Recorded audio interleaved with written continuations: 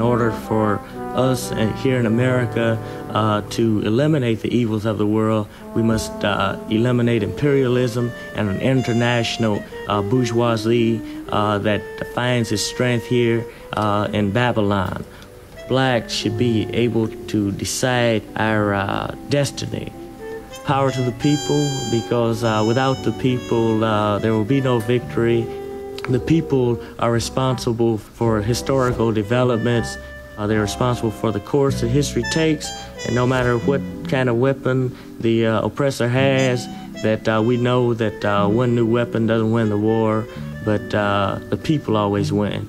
And the people are the real heroes, and without this knowledge, we don't have even the rudimentary knowledge. So we're always in the community, and that's where we will continue to be.